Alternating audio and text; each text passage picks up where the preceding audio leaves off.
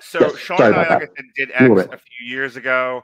I'm just going to do a quick recitation of what this is, and then we'll get to talking about it. X is a 2022 American slasher film that was written, directed, produced, and edited by playing shortstop Bugs Bunny, playing catcher Bugs Bunny, by Ty West. It stars Mia Goth as both Pearl and Maxine. Stars Jenna Ortega before she became like the It horror girl. Martin Henderson, Brittany Snow, Owen Campbell, Stephen Ure, and Scott Mescudi. Kid Cudi. That's right. Wasn't this his first? I know that he was in the Bill and Ted's movie, but wasn't this his first one where he was like, "I'm not Kid Cudi, I'm Scott Mescudi." As an actual actor playing a part. Yep, he was credited by his actual given name. Yeah, I didn't realize it was Kid Cudi until I rewatched it this past weekend, and if you watch it on Amazon, it tells you about the actors. Oh, yeah. And so, like, if you look at the screen, and I happen to have moved my cursor or something like that, and I'm like, oh, that's Kid Cudi. Okay, then. It's Cudi Mark. Cudi, whatever. Kid Cash. Set in 1979, the film follows a cast and crew who gather to make a porno film on an elderly couple's rural Texas property, but find themselves threatened by the homicidal couple. It's a really simple plot, and I really want to get to talking about it. Basically, it is a long setup of these people showing up to the farm. The executive producer sort of schmoozing the farm owner, who, once he realizes this isn't just a guy passing through town, it's a gaggle of people, and he really doesn't want them there. So there's some like idle threatening going on, and the gun's not even loaded. But it's a long setup and a lot of discussion of what kind of woman does porn, what is porn, can you make art from porn, et cetera, et cetera, et cetera.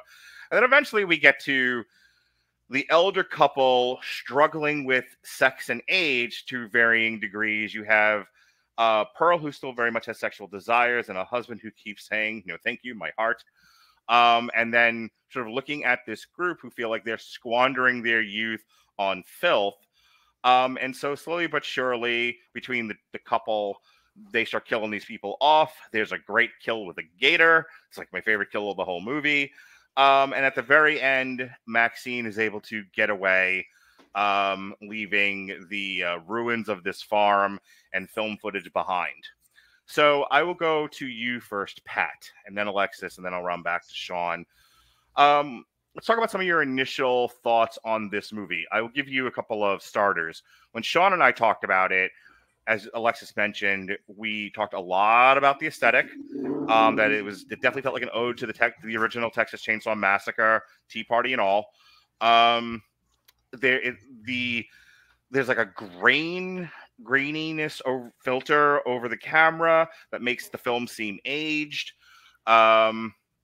It's not a movie that relies in any way, shape, or form on necessarily jump scares. The kills are visceral and grisly, but not exactly graphic or gross, believe it or not. And a lot of this movie, like which also reminded me of Texas Chainsaw. Yeah, which the major pillar of this movie was the thematic elements. It's to the point that, and I'm going to shut up and let you talk, but when I heard the guys over Critically Acclaimed talk about X, and they were like, oh, it's about a film crew that gets killed by an old couple, and the movie isn't really about anything. I was like, did you miss the 87 themes this movie got into? Yeah, Footloose is about dancing. Yes, they did. All of them. Every single one. Professional film critics managed to miss the point that badly. But they were too distracted by Mia Goth's boobs. How many years has Doug Walker been around now? Fair. So, Pat, I threw a lot out there. Pick anything and give it a chew. So when I saw it for the first time in full, I didn't get to see it in theaters initially. I got to see it, at home. Right. But watching it, my initial thought was, this is Texas Chainsaw Massacre if it was directed by Last House on the Left era Wes Craven. Mm-hmm. Where, again, the marriage of the setting, the characters in place, the quote-unquote villains, however you want to portray them, of what they are, they're the local folk who have these invaders, or whatever you want to refer to them as, that they believe have no moral compass, and it's up to them to set things straight. And it's got a little bit of another movie I love and is near and dear to my heart. And it kind of feels like if it was released at the same time, it would have been marketed the same way. If y'all have ever seen a little picture called Motel Hell, yeah, I was pretty sure you guys all have. But basically, an old couple who runs a motel, attracts, sexually deviant youth there and kills them and serves them as food to people. Spoilers. Yeah, the head sticking out of the ground, making that cackling sound because they've cut their vocal cords. That's the kind of crap that stays. I will throw that on the list. That sounds amazing. Well, Motel Hell is pretty much exactly what it says on the tin. But it's a marriage of all those, a little bit of an homage to all those, while trying to keep an updated format that would get it taken seriously today. Whereas, again, if it was released at the same time as some of its films that it's tributing, it would be a midnight movie or drive-in double feature type, release. It would be on Monster Vision with Joe Bob Briggs. Absolutely, and we'll get to USA Up All Night a little later, because that's definitely a part of this too. But it's one of those films where it knows the modern audience's sensibilities towards certain things. We're a much more sex-positive culture as a whole than you could speak to in the late 70s, early 80s, despite, movements in a certain direction then. So people are much more open to that. Look at a business like OnlyFans that supports millions of people today. People have a much more open mind when it comes to those things. So they're going to be more supportive of pornographic actors and actresses and producers than they would have then, where, a guy like John Holmes is a pariah to people then. Now he would be seen as somebody who's, maybe brave and making choices that, are hard to make. And I don't have the guts to do it, but he does, good for him. Type of thing. I just want to say, I'll love to Pat. Those are all some fantastic points. Appreciate it. Thank you, Sean. And yeah, you haven't said a word I've disagreed with. We'll get there. Don't worry. But I'm sure. But the thing about it is, while having to appeal to those modern audience sensibilities, the big get for them was Jenna Ortega, who at this point had name juice and has a huge following regardless of what she does. So that's a massive coup when you still need to realize you need to make money on this movie. Right. The fact that Kid Cudi was in it is kind of amazing too, which they didn't even really advertise that he was a part of it. I think he did more plugging of it. Hey, I got a new movie coming out. Go see it. But he has a very devoted following of people. And so to get names like that to participate in a movie like this, while also getting someone like Mia Goth, who's extremely talented, but had never had a proper showcase to really do what she did in this movie, you're getting a lot of different moving pieces together to keep them organized, to keep them set, was executed so properly. And give credit to the art direction for getting the visuals just right when it gets that grainy, grindhousey look as it's been shipped around and held in poor containers and didn't get all the way to where it needed to be in mint condition to set the stage, to set the mood. The scoring was really, really well done. Again, you're talking about a movie that doesn't predicate itself on jump scares and not necessarily the most visceral killings. I mean, I brought up Motel Hell. That's very visceral compared to what we see here. Again, the more gruesome parts of Texas Chainsaw aren't even the ones that I don't think stick with people, as such as, seeing a guy get bludgeoned in the back of the head with a hammer and his foot twitching when he hits the ground. What I said to Sean, and you can react to this, and Alexis, if you want to also comment on this point in particular, be my guest. The thing I said to Sean about the original Texas Chainsaw Massacre as it relates to X is, the thing I reacted to the most is the woman screaming for the last, I don't know, hour and a half of that movie, just as she's running from this crazed family. I'm exaggerating the time it took, but I mean, it feels like it goes on forever. And the more she's screaming, the more unsettling this movie becomes. It does. And the scene where, Maxine eventually backs over Pearl and drives away is very much reminiscent of when, the girl in the Texas Chainsaw Massacre finally gets into the back of the pickup. Yes. And you see Leatherface dancing while she's screaming. And she has that, Alexis, you can chime in here. She has that sort of just that traumatic exhale of finally I can release all of this tension from screaming and running and being feared, fearing for my life. Go ahead, Alexis. What kind of caught my attention about X is that it seemed like such a simple concept. So many horror films try to be way more overcomplicated with their setup and their plot.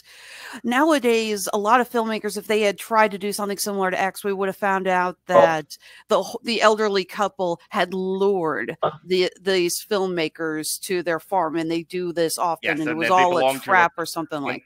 and they belong to a cult, and the dog is also Jamaican, and it just goes on and on. Yeah, and the truth is that all of this happens because flat out bad luck. It's the elderly couple do not realize that a porno is about to be filmed on there. The film crew doesn't realize this is about to happen.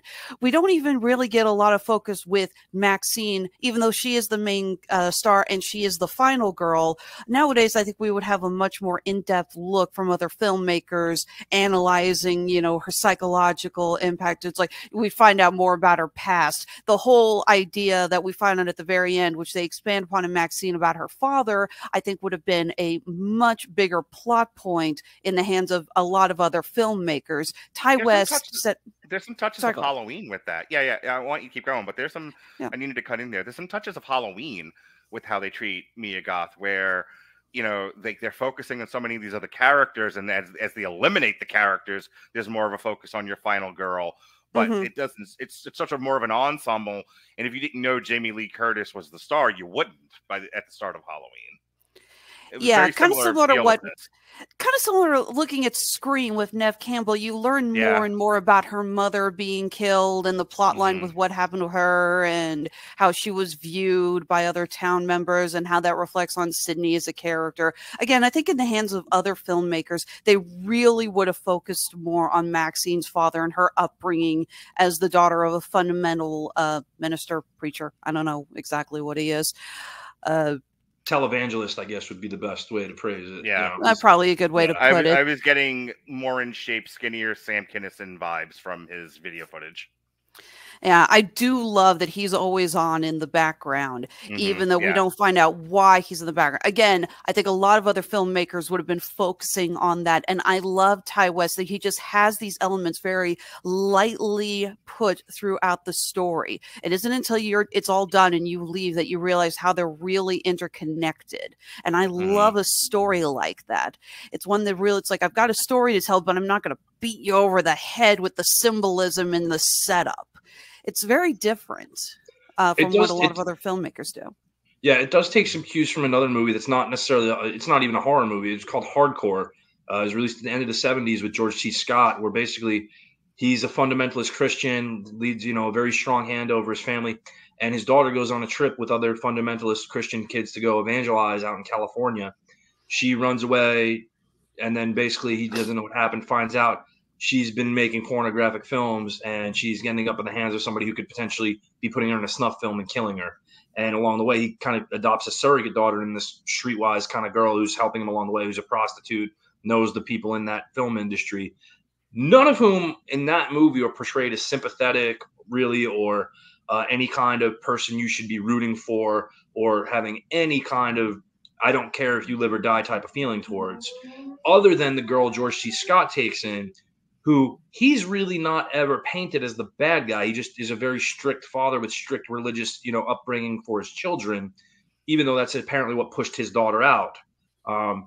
Whereas the prostitute that he meets and adopts, you do start to feel for her along the way. And then they paint a very negative picture where it's like, oh, no, we're just using each other this whole time. Fantastic. To go from that to the portrayal of positivity in the characters that you have here with what they're doing, and the fact that they all have an ultimate endgame goal, which is not, I want to be making dirty movies forever and selling myself out and catching a disease and dying young. I want to become a legitimate actress. I want to be a star. I want to do this. I want to do that. There are relatable, understandable goals, and that helps to humanize them a lot more and vilify them a lot less. Something I thought about, Sean, thinking back to our conversations about the movie, about sex and agency and all of that, specifically the scene where Jenna Ortega is like, why can't I do a porno scene? We talked at length about it. I don't want to necessarily rehash it, but I had another thought as I watched the movie a second time for this podcast. I was thinking about all the years we've been talking about horror on here, and one of the things that you, me, and Robert, and everybody else that's covered it has talked about is how unlikable your cast is, and how everything about the environment, the setting, etc., seems to just be a setup so that we can kill the meat. And what makes X particularly superior to a lot of horror movies is that scene with, if you get away from the theme of sex and agency and just deal with the relationship between Jenna Ortega and the the director of the movie, and they talk about like they're having like a legitimate, very realistic to me feeling fight about, you know, and like there's a lot of anxiety between the Why two can't of I them. do the scene? Well, not only that, but she's like, is he going to leave me now because of this? You know, and then him going, if she fucks another guy, is she still going to want to be with me? Those are all real, very anxiety-inducing feelings. And had the movie gone in a slightly different direction, they would continue to have the, you know, like the discussion is so funny. The discussion between the producer and the director, where he basically was like, if you want a good relationship, just let your woman do whatever she wants. And I was like, slow clap, sir. Preach on. But my point there is something to be said about, he's just like, look, it's like either she does this or if you don't let her do this, and it's going to be so absolute hell. Yeah. So the point that I was getting to is this relationship movie gets interrupted by a horror movie. And that's kind of what I love about this, is that Ty didn't forget that he was setting this movie in as realistic a world as he could. And it just gets interrupted by these, you know, series of horrific events, which I didn't think about when we first talked about it, but it became very apparent to me this time. Mm. So I was curious to get your reaction to that. Well, I'll be honest, I wouldn't entirely agree that the story is necessarily entirely simple for that and so many more reasons that you pointed out. And that's that, number one, if you really go back on the second viewing, every single death in the movie is foreshadowed. Mm-hmm. In some sneaky M. Night Shyamalan, in the Sixth Sense way or another, every single one of them is set up with a remark or a scene, or in at least one or two cases, a piece of background scenery. It's actually, let's face it, pretty fucking clever.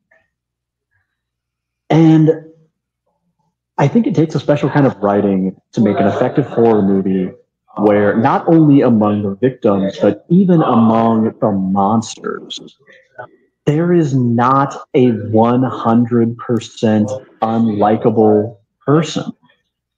The two, even the elderly couple, you have to look at the fact that they're confronting the end of their life in a sexually frozen marriage that they are locked into because they are hardcore monogamous. And that very understandable human desire is kind of, it's there, but they can't act at any point whatsoever. And they're watching this really free brand of young people come onto their property in the throes of the revolution, and they're able to just kind of really let themselves be free because it's acceptable at that time, like it wasn't in theirs when they could have. And as we learn in Pearl, there's a whole deeper strata of backstory behind her issues. So much so that, yes, while one half of the equation is doing monstrous things, you still can't entirely hate them or keep from feeling at least a little bit sorry for them along the way. Yeah. It's not like they're an inscrutable evil like Freddy Krueger or Michael Myers or Jason Voorhees, where there is no rhyme or reason behind why they really do what they do, especially when it comes to Myers. It's people where at some point you almost kind of want to root for them, with the exception of the fact that the people that they're killing are really ultimately only trying to help them in the end and be as accommodating and respectful as they could, while, I mean, hashtag sex work is work, pursuing a very valid career option that they were hoping was going to lead to something else legitimate. If you want to get into the nitty gritty of like sin in horror, he does have to lie to the guy to get the farm, and they're trying to keep what they're doing from him. He does that part is dishonest, but he's not doing anything with the intention to necessarily hurt anyone. He's not out to hurt anyone. Let's even touch on RJ and Jenna Ortega's character. I'm sorry, I'm blanking on her name right now. doesn't matter. We just all know it's Jenna Ortega. I think it's Lorraine, isn't it? Might be. We'll call her Lorraine. Between Lorraine and RJ. You can't really fault Lorraine because she's lived a very clearly sexually sequestered, sheltered life, and she's an adult who's anxious to spread her wings, and she wants to be as liberated as any other. And she sees that her boyfriend is allowed to stand there and film this all day. Why can't she participate in it too in any way she wants? We didn't talk about it the first time, but I do think it's an interesting thing that I picked up on it this time around, of her going, okay, so you're all making the argument that sex is just sex, and sex with a variety of people is perfectly fine because it doesn't really mean anything for one reason or another. And then she goes, well, what about love? She's asking a question that I think the audience is struggling with, at least some of the audience, which is sex any good without love? Are sex and love it depends. Permanent? Yeah, these are all rhetorical questions. Is sex and love, forever intertwined? And she's wrestling with these ideas, and they're all kind of kicking it around like a think tank. And that's why I said that scene where where they're talking about it is one of the most interesting ones of the movie, because it really does put it out there for the audience to wrestle with. And the movie doesn't necessarily come down one way or the other on the argument. It just it does what movies should do best, which is put it out there for the audience to figure out. Well, but even then, you have a dynamic where you still can't necessarily be mad at Lorraine and RJ, because what happened was, you and I are both in the lifestyle. We know how this goes. They decided to give it a try. It hit at least one of them harder in places that they didn't really expect, and it fell apart. That doesn't make either of them bad people for experimenting with it, especially at that age, because they tried to be as responsible and understanding as they could. Right. And as it happens, you and I both know, it ultimately just didn't pan out, and nobody else. For time's sake, wrap up, because I want to ask Alexis one more question, and then we're going to move to the I'm sorry, I'll do that. And ultimately, you have a movie where you can just kind of sit and just watch the car crash unfold without really knowing who you're necessarily rooting for to come out great in the end, because you can't really patently hate any of them. Not if you're watching it honestly. So Alexis, I've been trying to Alexis. Yeah, I'm still here. Sorry, I had to check something. Don't worry, I'm not going to do what I did last time and get into such a deep, thought process that I completely ignore what everyone else is saying. You're fine. I just want to make sure I had I didn't want to throw it to you when you're not even looking at the field. Sorry. I was listening, but I had a message pop in. I was like, recording. We'll talk to you later. So I've been trying to weave you into the conversations of things that were already started, but I did want to give you one last opportunity before I move this on to bring up any points that you wanted to bring in before we close the book on X for good. Well, continuing what Sean was saying, I think it's also important to talk about, it's not just so much the idea of sex and love. She sees it's two couples, Mm-hmm. Technically you have, oh my God, I can't even remember the names of these, the characters. Jackson and Bobby Lynn, and you have Wayne and Maxine, who are couples. Right. And then, you have Bobby Lynn sleeping with her boyfriend on camera, but then you have Maxine sleeping with Bobby Lynn's boyfriend. And then you see them all cuddles and everything. And she's just like, how do you do that? How are you able? And that is an interesting question. So polyamory or not, there is a lot to be said. It's like, okay, I am okay with my significant other sleeping with someone, but does that mean I'm okay with watching them do it? Yeah. And I think there's a lot to be said about that, especially the fact that, even though Lorraine says she wants to be in the film, she's basically telling her boyfriend, not only do I want to sleep with another guy, not only do I want it to be on film, I want you to film it. Mm-hmm. And I don't care how you approach it. That's a lot for RJ to take in a 1 minute conversation. Well, but the fact is, since you're bringing the lifestyle into it, those are conversations that have that take place before playtime. People setting limits, establishing them, making sure that everyone jives with them.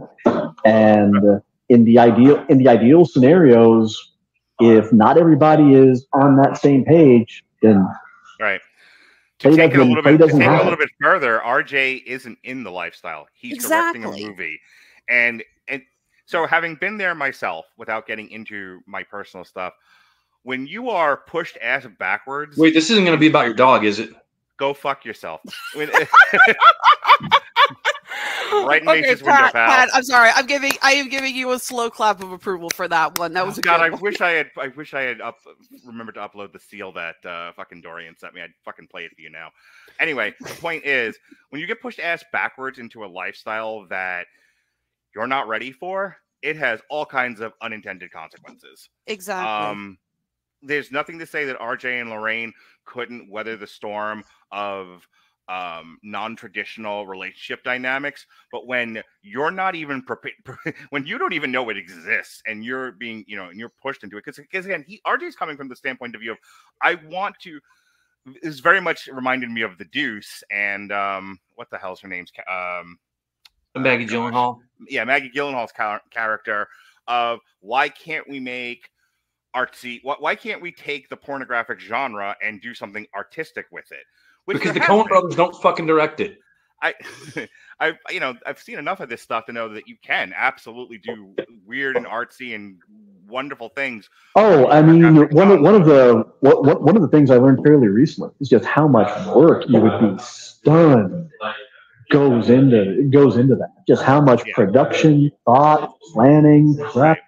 So the point of it is he's not here because of a relationship dynamic. He's here because he wants to do something with his craft, and his girlfriend's just turning around and going, well, now non-traditional relationship dynamics exist, and I would like to explore this. And he was like, it's funny, I actually said this to somebody last night, and then we are just moving on.